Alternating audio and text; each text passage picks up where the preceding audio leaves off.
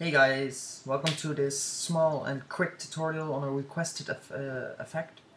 Um, your requested effect was, if you haven't checked the video out, do that and be sure to follow me on Twitter. But the requested effect was how I did the shot sound of the Barrett here. So it's, oh sorry, as you can hear, if you heard it well, it's a stretched sound.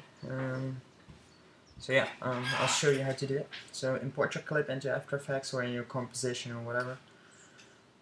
And this is not the same clip, but that shouldn't matter at all. The example was with a Barrett, but I'll do it with an intervention right now. So yeah, I always decrease the volume to -48 so you have no sound from the clip itself. Because if you Twixtor it, it will be fucked up. So yeah, go to the spot where I shoot. So that's on here. Sorry, I can stand the black edges. Okay, so around here he shoots. This effect works the best when you make your clip slow motion directly after he shoots. So yeah, keep it in mind to, how you want to say it, to sync that up well, the audio with the video. So yeah, don't just randomly insert it, but just think about what you're going to do. So yeah, import your gun sound, intervention, drag it onto your composition, be sure it's like that. Just press begin bracket to snap it to your time indicator. So the only thing you want to do is right click, time stretch, and now it's up to you. I have three values I use. One is 125, one is 150, and one is 175. It kind of depends on how much slow motion you are using after the shot.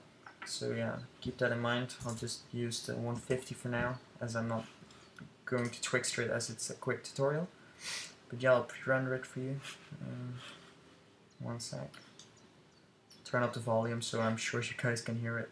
Excuse me if it's way too loud, but yeah, I'm not sure how loud I should display stuff. Okay, so there we go. And it's done. As you can hear, that's extended. And now to show you guys the difference, I'll duplicate it and time stretch 100 so it's back to normal again, and I'll show you this one. So the time stretch just stretches all the sounds out with 1.5%, I guess. No, that's not 350%. So yeah, that's the tutorial for this time. Sorry I'm sounding quite boring, but I'm having a hangover, so yeah. Excuse me, and I hope you enjoyed. Be sure to follow me on Twitter and subscribe to us on YouTube, guys. We're planning to do a lot more real life videos, so that should be exciting. Stay up to date, keep helping us out. Thanks. See you later.